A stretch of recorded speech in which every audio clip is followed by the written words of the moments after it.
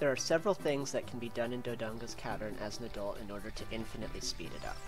The first is that this ledge is simply grabbable as an adult, not as a kid. This allows you to hit the button without going through the entire right side of the dungeon.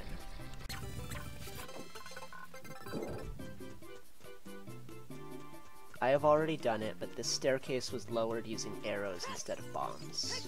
This lowers the requirements for getting some of the chests inside of this dungeon.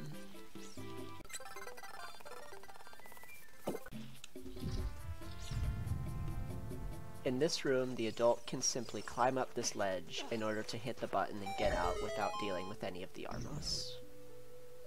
One of these keys will hit you if you roll into the door.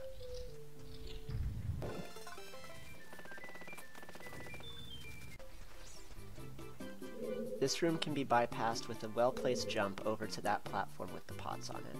All you want to do is position yourself roughly at 45 degrees, jump straight off the edge with a roll. You will grab this platform and you can jump to the end.